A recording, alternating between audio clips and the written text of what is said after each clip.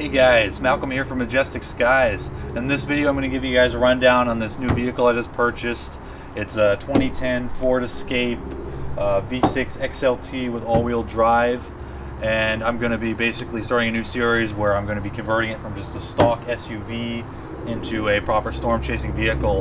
But in this first episode I'm just going to be kind of giving you guys a rundown of the car, showing what needs to be fixed, some of the quirks of the vehicle, and showing what's really good about it.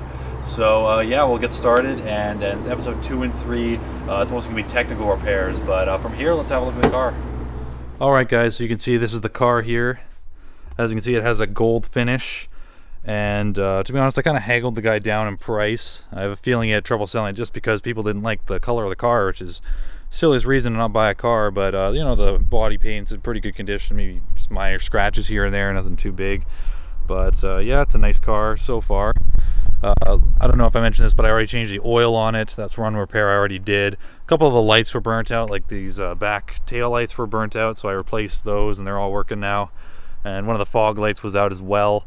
So that's all been replaced. I'm already kind of being preemptive there. I'll show you the inside as well. Apologize, I just need to get the key out. It's pretty fully loaded, to be honest. It's definitely the nicest car I've ever had. So yeah, it has this kind of tan finish, I guess, on the interior.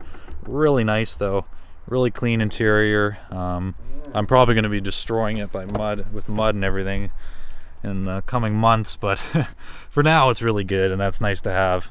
The rear seats do fold flat, so that's nice as well. Maybe using that on occasion to just kind of do ghetto sleeps on the road. I'll show you the front as well. So it's the front of the car here. Yeah, really nice interior. There's auxiliary built-in, so that's good when you want to crank the tunage. USB for charging, as well as obviously cigarette lighter, charger, 12-volt charger right there. Also has one at the back too. Hope I can show you guys that from there. Hopefully you can see that. We got 12-volt right here as well. And also quite a lot of storage. You got a normal glove box here. And this is really cool, actually. You know, this is probably not that interesting for most people, but lots of storage in here. You can take this out and store even more stuff underneath there. So it's a pretty robust car as far as that goes. One of the things that is broken, unfortunately, is this door. And to be honest, I didn't notice it when I bought it, but if I lock up here, you can see that this door actually stays locked, but if I unlock, that one does not unlock, and all the other ones do work. And check the fuse, but it's not the fuse, so something in the door, but you know, it's not critical that I change that right away, but eventually I'm going to be doing that. Also, you know, has power mirrors. Also has a power driver seat too, which is kind of nice. Although, you know, honestly, it's just another thing to break, really. But it is nice to have. It's working fine right now, so for now it's working good. I'll just pray that it doesn't break, because I have a feeling it's going to be expensive to fix. Also has cruise control, which is super helpful when you're, you know, doing really long drives, really long highway drives, and your leg gets sore. That was definitely a must-have for me. Steering wheel controls as well, so that's pretty sweet. Your hands off of the knobs over there sometimes. You can see I've already kind of put in my tablet and everything. Usually I use this for my weather radar, and then I'll have my phone here beside for GPS navigation. But I'll show you a little bit about the car. Let's see if I can clear this info light here. Press reset to clear. There you go. So it's 93,000 kilometers. I'm Canadian, so it's in kilometers. So pretty low mileage. There's definitely some stuff that was definitely neglected. I mean, most people don't look after their cars as well as they should, but yeah, hopefully you can see that. 93,000 kilometers. Not bad. Pretty low mileage. I know if I fix everything that's wrong with it right now, it's going to be a reliable vehicle, so that's my plan. Yeah, it's got a 3.0 liter engine as well for the gas, so you know, it holds quite a bit of gas in there. Not too bad. It's automatic. I would like a standard, but unfortunately with storm chasing, you know, sometimes it's a little bit annoying to have to fiddle with shifting gears, especially if you're you know, using radar or just keeping an eye on the radar. It's hard to do all that at once. So yeah. It does also have fog lights as well, as I mentioned, so that is equipped. It's a pretty fully loaded vehicle. The only thing it doesn't have is like heated seats, but who really needs that, right? Who really needs heated seats? AC is working, so that's good. Yeah, from here, that's basically the interior. I mean, you know, basic stuff. Oh yeah, it has a sunroof as well, which is actually a downside if you're a storm chaser, if you know anything. So I'm gonna have to cover up this sunroof. I'll show you guys from the outside what I mean about that. Apologize, there just happens to be a helicopter flying over right now, directly over me. But there you can see the sunroof. So yeah, the sunroof's right here. But as you can see, we've got a roof rack right here. So eventually what I'm going to be doing is basically extending that roof rack out. I'm not sure exactly how I'm going to do that, but I'm going to try to find a way to extend this roof rack out over top of the sunroof so that I can protect it from being destroyed by hail, because it's going to happen when I'm storm chasing, no doubt. Front windshield I may not cover up to protect from hail, because, you know, there's just going to get destroyed no matter what.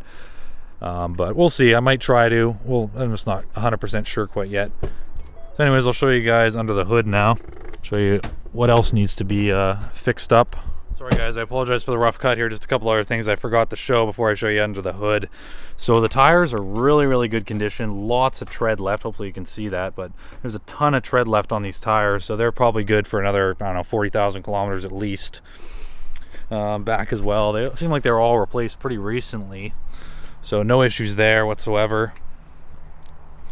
They're all good, as you can see. I won't show you the last one, I'll take my word for it.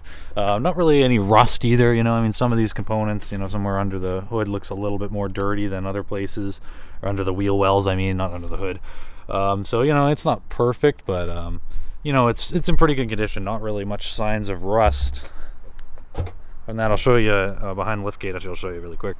So it does have a rear windshield wiper, which is good, because sometimes when it's raining really heavily, you can't really see through there very well. And last thing I'll show you before I show you under the hood is that you do have a lot of cargo space, and like I said, these seats do fold flat, so that's quite nice. Lots of room. You got your jack under here, if I can show you that. Your jack under there. And under here you have your spare tire, which also looks like it's in pretty good condition. Alright, I'll show you under the hood now. Okay guys, so now we are under the hood. As you can see, things are pretty clean under here. Definitely doesn't look like it's in bad condition. There's definitely been some neglect here and there, but overall the car looks pretty clean, and it doesn't have any leaks or anything, so that's good. As you can see, it's the Duratect V6 engine, so it's the better engine. Gives you roughly 240 horsepower, 6-speed automatic. Battery's on the smaller side, but I'm sure it'll be fine for me. I'll see if I need to up that to a higher size eventually, but yeah, I'll show you what definitely needs to be done. The coolant over here is definitely bad, so I need to do a coolant flush on it. In the next episode, I will likely do that, as well as change the transmission fluid, because one of the few, you know, driving issues I notice is when I first start the car, it will occasionally have the transmission slip. Usually when it's a cold start, you know, when it hasn't fully warmed up and whatnot. The transmission will slip, but you know, I'm going to fill up the transmission fluid. It's simple enough. You know, dump out as much as I can out of the bottom, and I'm probably going to change a good 3 times, because I don't really have the tools to do a proper transmission flush, but to do a simple change, it's not too much work. So yeah, I'm going to do maybe 3 changes, just kind of dilute the, you know, old oil in there. So other than that, what else needs to be changed is the spark plugs. They're working okay right now. They'd probably be good for another, I don't know, 30,000 kilometers or so, but while I'm doing all this work, I might as well change them, see what kind of condition they're in. And to be honest, that's probably going to be one of the most in-depth repair jobs I need to do on this, and the reason for that is I have to actually take off, I'll show you right here, this is easy enough to take off. I'll have to take off the front cover, and you know, got the air filter there, so this all needs to come off. But on top of that, I also need to take off this manifold, so this entire manifold needs to come off. So there's actually quite a bit that needs to be disassembled to get to the back spark plugs, which I think I can feel a little bit there. Yeah, I can feel them, but it's definitely blocked by this manifold, so you can't get them out unless you remove that. The front ones are not too bad. You can probably get them just by removing this part right here, the cover for the engine with the air filter. So, you know, that part isn't going to be too bad, but the rear is definitely going to be a little bit in depth. So, yeah. One thing I did do, I think I already mentioned this actually, but oil change has been done, so it needed an oil change. But I did that right away, literally within a day of buying it, because it needed to be changed. One of the nice things about this car, though, is it does alert you when you need an oil change. It's new enough to do that. I apologize, it's kind of stuck there, but yeah, it does alert you when you need an oil change. That's actually a nice feature. I shouldn't need to worry about my oil changes on the road. I should be able to just go, okay, I need to do an oil change, and just quickly do it wherever I end up. Other than that, most things are working just fine. Like I said, air conditioner's working. Might need to be charged up a little bit, but I'm going to do that next summer when it gets hot again. Other than that, washer fluid needs to be topped up, and that's not really anything. And yeah, that's pretty much it. Alright guys, other than that, that's going to be the end of episode 1 of this build vlog. Episode 2 and 3 are going to be going into maintenance and repairs. So if you're not into that kind of thing, if it just bored you to death when I pop the hood, feel free to skip those. Episode 4 and onward are all going to be kind of customizing this vehicle as a storm chasing vehicle, covering the sunroof, adding whatever accessories I need to monitor the weather, things like an anemometer and that kind of stuff. So keep an eye out for more episodes coming very soon.